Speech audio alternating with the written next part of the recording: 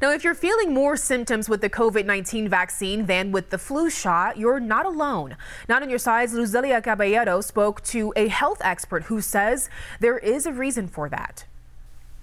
Deepta Bhattacharya with the University of Arizona says the reason why more people are having reactions to the COVID-19 vaccine compared to the flu vaccine is because they're made differently. Vaccines are really engineered and designed to trigger some of that inflammation, the COVID-19 vaccine. Bhattacharya says the flu vaccine does not trigger the same reaction. The vaccine has sort of removed that aspect of it just because people are sort of tired of getting those symptoms. And so just to increase vaccine uptake and people don't feel, badly, that inflammatory stuff has largely been removed. Because of this, the U of A professor of immunology says protection doesn't last that long for flu vaccines. Only about a year or so. Everything that we're seeing so far from the COVID-19 vaccines makes me fairly optimistic that it'll last longer than that, in large part because you do get that inflammatory reaction. So experts say an immune response to the COVID-19 vaccine is a good thing. Symptoms mean your body is working to fight off a perceived threat. 1 in every 200 people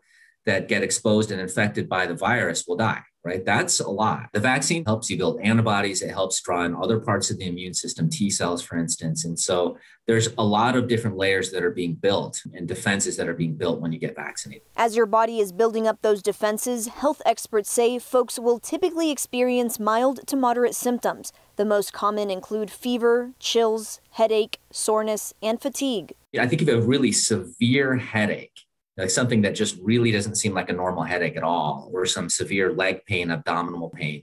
Those are the kinds of things that you probably want to let your doctor know, and also let them know if you have received the J&J vaccine within the past couple of weeks. Luzelia Caballero, KGUN 9, on your side.